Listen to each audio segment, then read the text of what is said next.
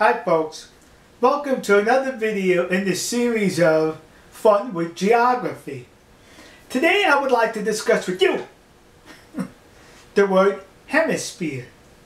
Now those of us in these here United States of America who have not been a victim of a public school education within the last 40 years, we know that we, the United States, North America, South America, is in the Western Hemisphere.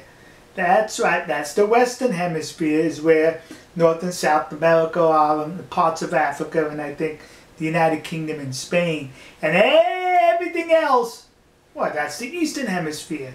But you know, there are 4 hemispheres. Wait a minute, East and West Hemisphere, right and left. What are the other 2?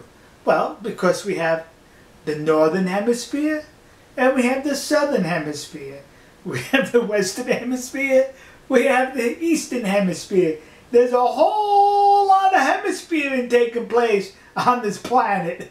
Alright folks, geography word for this video, hemisphere.